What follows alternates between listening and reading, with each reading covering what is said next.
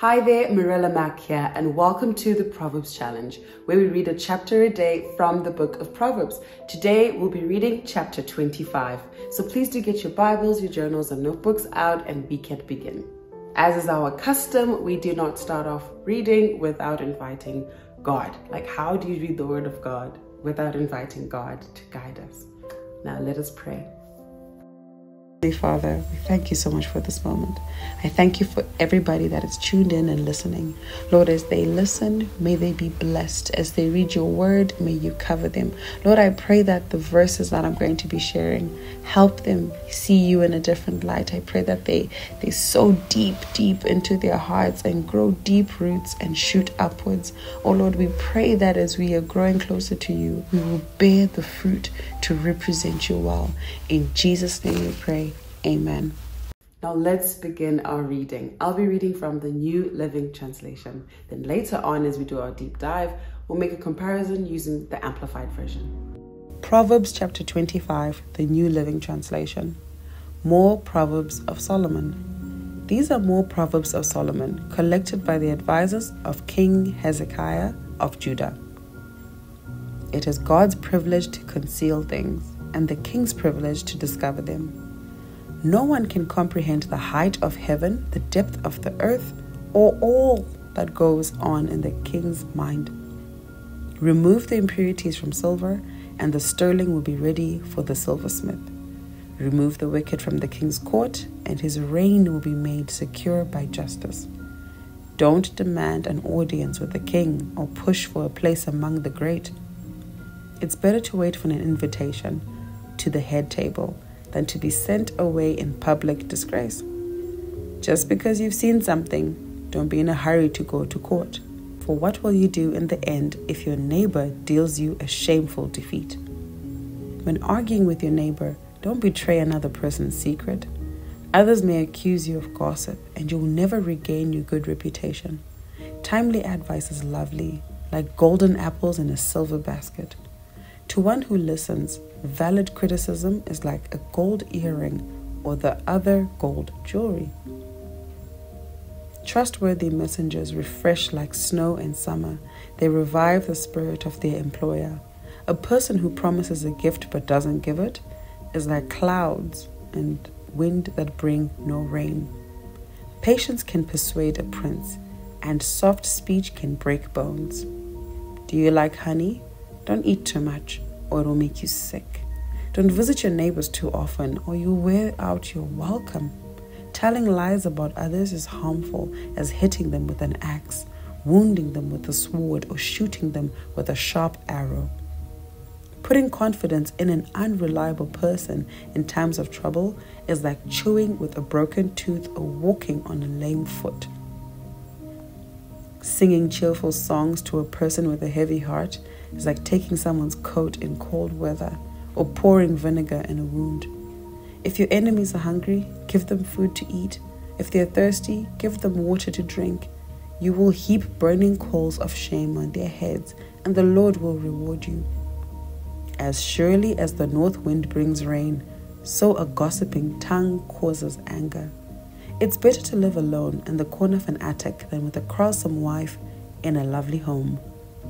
Good news from far away is like cold water to the thirsty. If the godly give in to the wicked, it's like polluting a fountain or muddying a spring. It's not good to eat too much honey. It's not good to seek honors for yourself.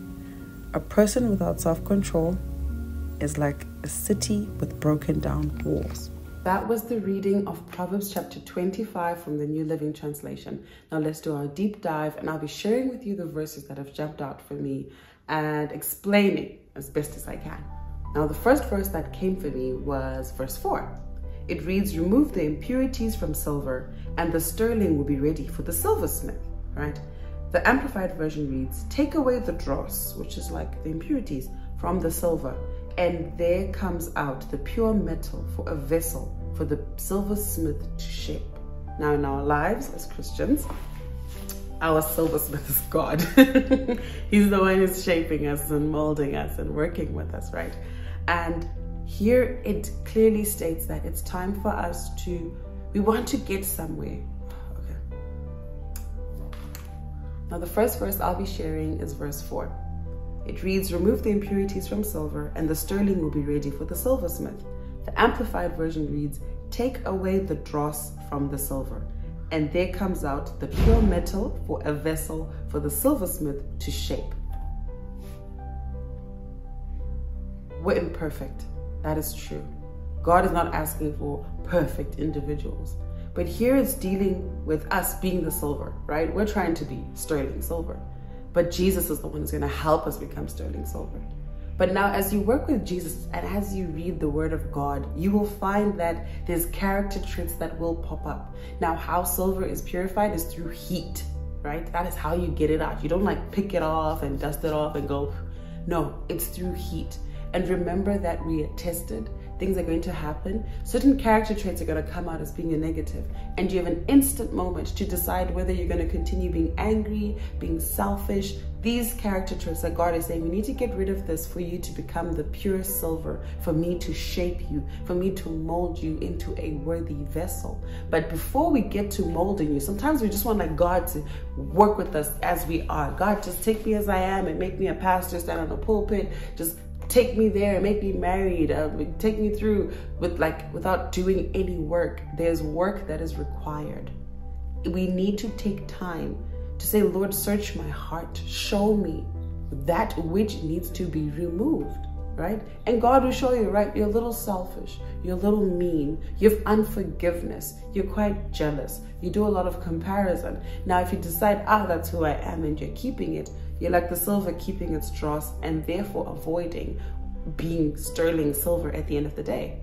It's difficult to shape. It breaks when it now has the dross, because the dross is causing, gaps in the pores. When they're now trying to mold it, it needs to be pure. It needs to be pure for it to be sterling silver. But now it has impurities. It doesn't look as good. You can't just get there because you want to be there. You can desire to be sterling silver. Oh, beautiful. But there's work required. There's heat that has to happen to remove the impurities from us, the silver, so we may become sterling silver and be molded and shaped by the silversmith, our God, into worthy vessels. Verse 7 reads, it is better to wait for an invitation to the head table than to be sent away in public disgrace. The Amplified reads, for it's better that it be said to you, come up here, than for you to be placed lower in the presence of the prince. At times we find ourselves calling ourselves to certain places in life where God has not called us. Wherever it is, that is a level up or higher. Hanging out with certain people, calling yourself into marriage, calling yourself into motherhood, calling yourself into certain things, where God is like, wait, be humble. And remember, humility is not stupidity. At times we have to actually wait. If you find yourself going to the head table and nobody called you, that's a sign of pride. You're so proud. I'm supposed to be in VIP. Where's the VIP section? I want to be. Ma'am, we will demote you in public and everybody will see it. It says wait. Wait for an invitation. An invitation is something, it means space has been made for you. Yes, there's places in life where we say, yeah, make a space, do it yourself. Don't wait for anybody to call you. Yeah, there's places and times where these things apply.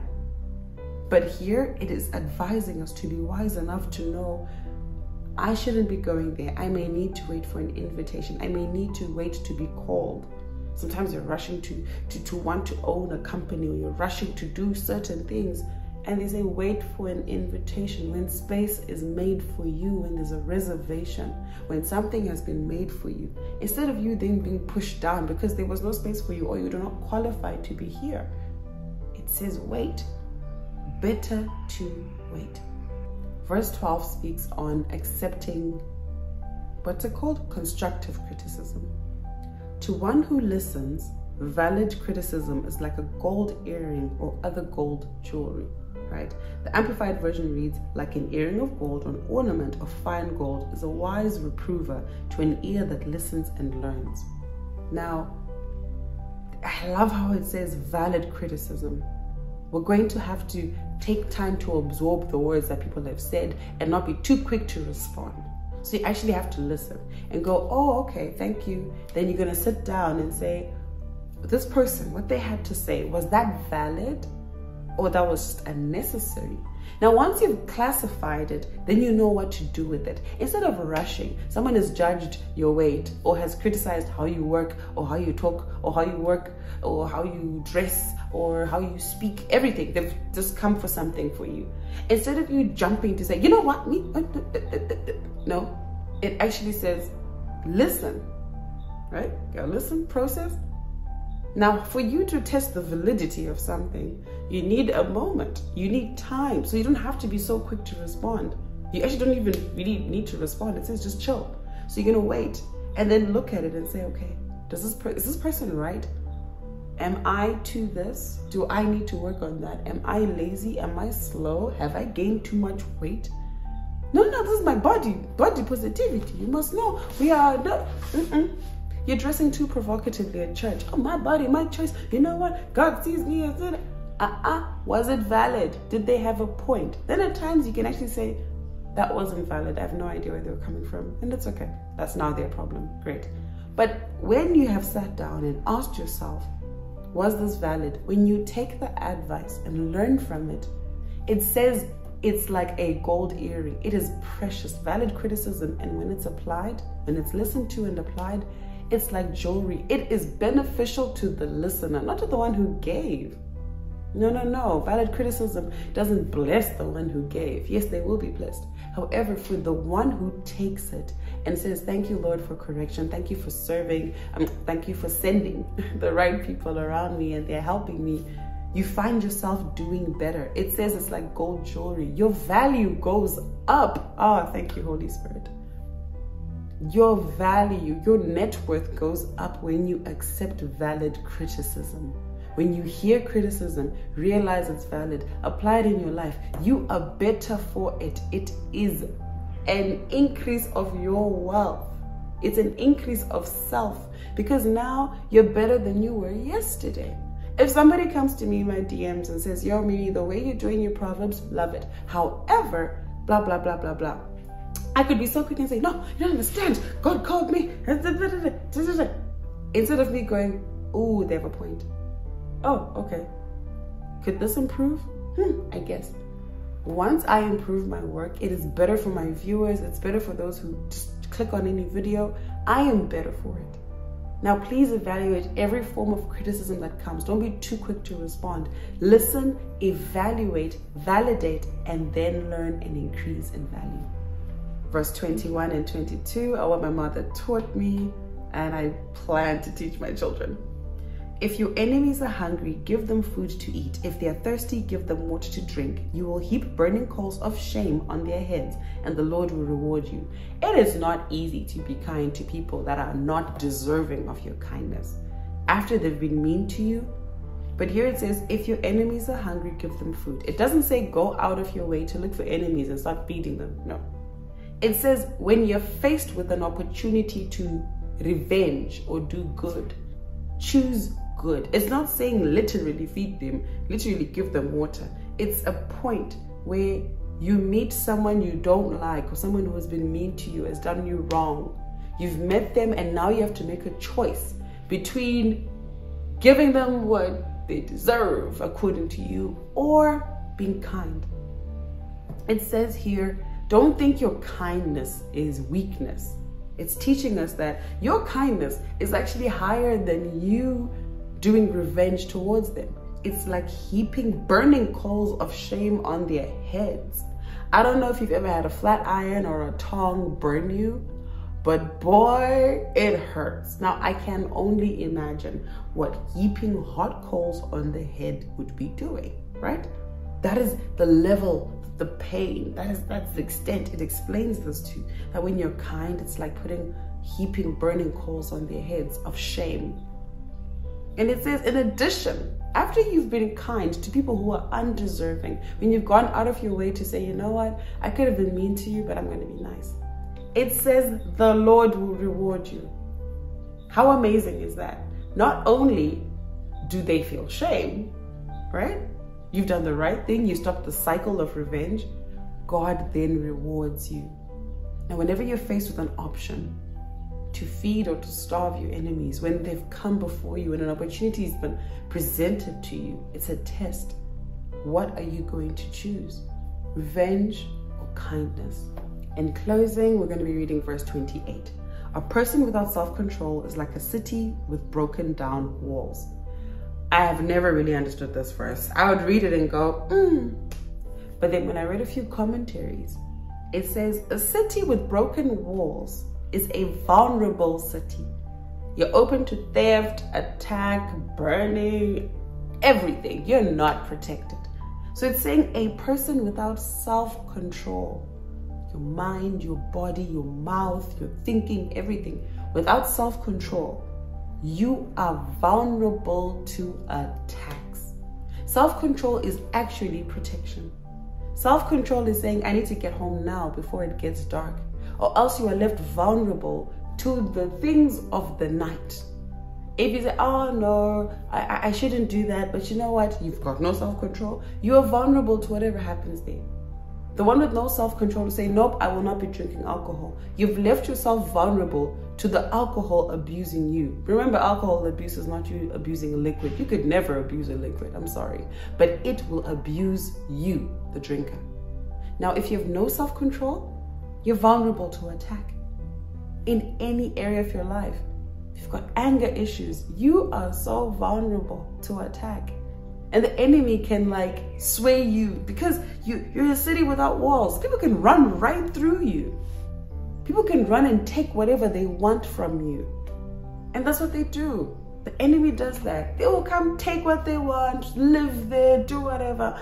And whenever you feel like people are taking advantage of you, you have no boundaries, you have no self-control. And that's something I had to learn. Personally, I realized I had no boundaries with people around me. And I was like, oh, that's why y'all just be walking through here like a public toilet. Boundaries, self-control, these things will protect you. Now, if you don't know how to gain self-control, if you don't know what it is, it's time for you to do your research. It's time for you to read into the Word of God. What does it look like? And by the way, self-control is a fruit of the Spirit. Remember the fruits of the Spirit in Galatians? Yes, self-control is one of those. And God, the Holy Spirit, will help you how to apply it, when to apply it. Because at times you then do self-control, but then it's too tight. Then sometimes you don't do it well enough, then it's loose. The Holy Spirit will show you how and when to apply self-control best in your life. This marks the ending of our deep dive into the verses that have stood out for me. Thank you so much for joining me. Please tune in again for the next video, which is Proverbs chapter 26. I love you with the love of God. Bye.